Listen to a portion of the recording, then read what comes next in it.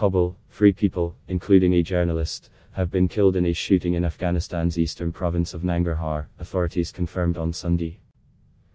Journalist Motor Said Sadat along with his relatives were traveling in a sedan along a road in Police District 5 of Jalalabad city on Saturday evening when gunmen in a rickshaw opened fire on them, a security source told Zinhu anonymously.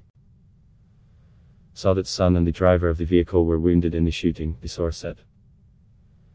An independent Afghan media group, Afghan Journalist Safety Committee, AS, has condemned the murder. No group has claimed responsibility for the shooting so far. Taliban authorities were investigating the case, according to the source.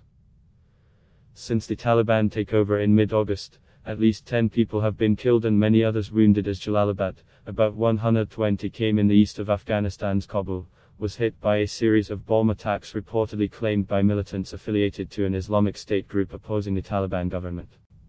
Adblock test Y.